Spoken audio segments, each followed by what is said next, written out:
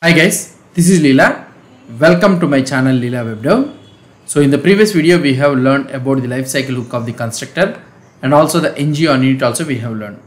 Now in this video we will learn about the another two types lifecycle hooks, that is ngOnchanges and also the ngOnDestroy. So what does this ngOnchanges, when it will be useful?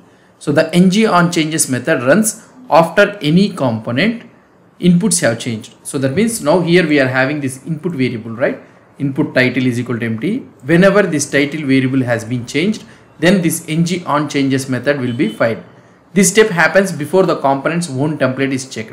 So this just like the ngOnInit also, whenever this component template HTML file has been checked, then only before that one only it will be fired. This means that you can update the component state based on its initial input values.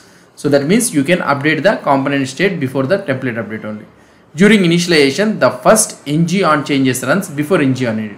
So here that means before the ngOnInit, ngOnchanges fires. Why? Because first time input value has been updated, right? So the first time the ngOnchanges will fire. After that only ngOnInit will be fired.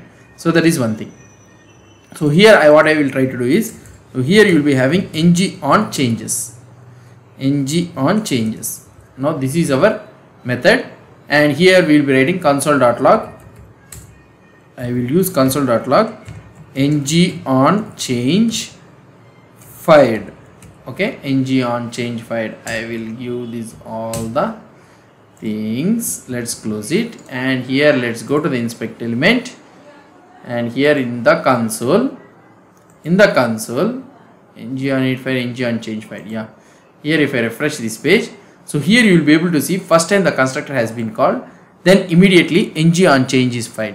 So that means ngOnchanges has been fired, and afterwards only ngOnInit has been fired. So that means first the constructor will be executed, and now if you have any input properties or anything, then ngOnchanges will be fired, then afterwards ngOnInit will be fired. So for example, let's say that you don't have a input variable, let's assume, and here I am commenting out this one all.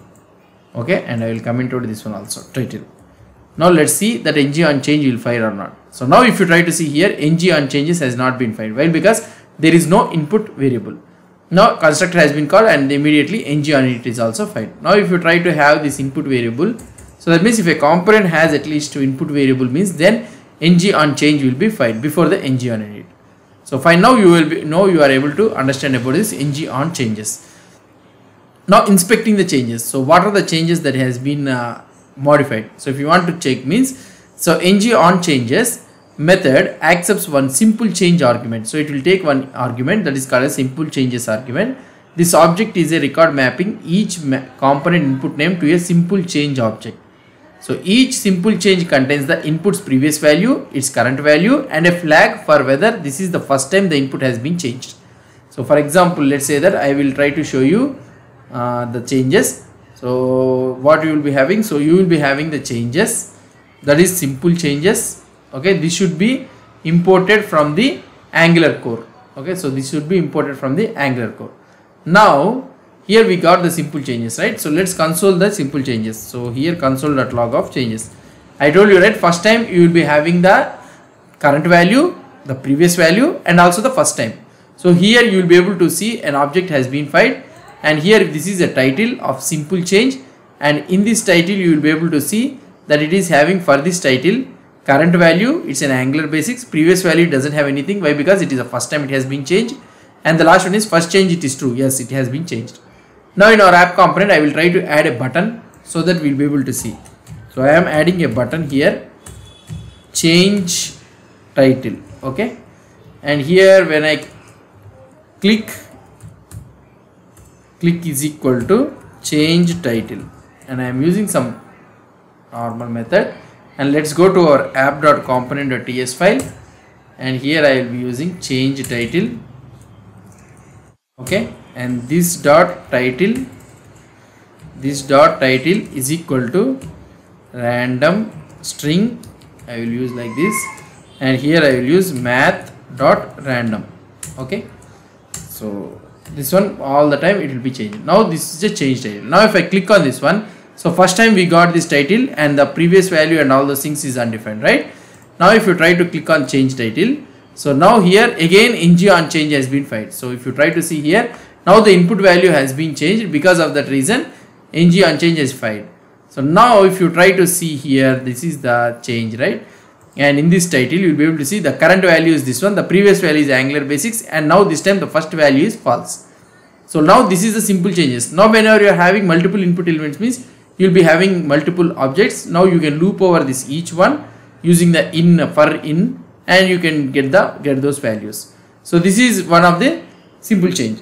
If you provide an alias for any input property, the simple changes record still uses the TypeScript property name only. So this property name only it will take when you use the alias property also, rather than taking the alias. So that is also one thing which you need to understand. So this is all about the ngOnChanges. Now the another one, before closing, I want to explain you about the ngOnDestroy also. So what is this ngOnDestroy lifecycle hook will do? ngOnDestroy method runs once just before a component is destroyed. Angular destroys a component when it is no longer shown on the page, such as being hidden by ngIf or upon navigating to another page. So when this ngOnDestroy will fight, so I will try to show you this ngOnDestroy, ngOnDestroy, okay, ngOnDestroy. So this is our method, and here console.log component destroyed. So this will not fight at any time, so this will not be fight. So if you try to see here, yeah, if I try to refresh this page, constructor is called ngOnChange is fired, ngOnInit is fired, that's it. So when will this ngOnDestroy will fire is, so whenever we are trying to destroy this component. For example, here I can have something like button, I will use button toggle component. So I am using toggle component, and here I will use click is equal to toggle, okay, hook. So I will use this method, and let's go to the app.component.ts file, and here I will use the toggle hook, and here I will use isActive or anything. isActive is equal to false, and I will do something like this dot isActive is equal to true, or otherwise I will do a toggle something like not of this dot isActive, okay. So now when you try to see here, so this time when it was there, so the now ngOnDestroy has not been fired. Now when I am trying to click on the toggle, what is happening? Okay, we haven't used this ngOnDestroy, right? Sorry, ngIf. Now here I can write ngIf is active. Okay, so I am using this is active. Now if you try to see here, the first time it is false, or otherwise first time what we will do is we will make it as a true, so that we can able to see the component. Yeah. So now we will be able to see constructor has been called ngOnChange fired, ngOnInit fired. So fine, everything working fine. Now when you click on this toggle component, see this time the component destroy has been fired. So that means whenever this component is leaving this view pane or viewport, so then this ngOnDestroy will be fired. So we have also an alternative to this ngOnDestroy method, that is you can inject an instance of DestroyRef. So you can register a callback to be invoked upon components destruction by calling the onDestroy method of DestroyRef. So that means there is also an alternative for this one to write this ngOnDestroy. So here you can inject the DestroyRef. So here you can inject something like private DestroyRef. So you can have DestroyRef, which is of type DestroyRef. It should be imported from the Angular core. So this one is also. Now using this one, so now you can do in the constructor itself. So now here you can write destroy, wherever you want you can use it, not only here. So you can use it on the ngOnInit also. DestroyRef dot onDestroy. So you will be having a callback method. So onDestroy. So this will take a callback method. So this one will be executed whenever this what I can say is, so DestroyRef fired. So this one also fires on ngOnDestroy only. So now if you try to refresh this page, so this one is all okay. When I click on here, see both component destroyed has been fired and also the DestroyRef is also fired. So you can pass the DestroyRef instance to functions or classes outside your component also. So using this pattern, if you have other code that should run some cleanup behavior when the component is destroyed means, so for example, you can pass this DestroyRef to other classes or anything. So for example, let's say that when you remove this component, so you have some other cleaning functionalities in another code, in another file or anything means, and then this DestroyRef will be useful. Whereas in ngOnDestroy it will work in this place only, right? So this DestroyRef you can pass it to other components or to other functions or anything. So that function will be executed immediately whenever this component is destroyed. You can also use DestroyRef to set up code close to clean up the code rather than putting all cleanup code in the ngOnDestroy method. So that is one thing.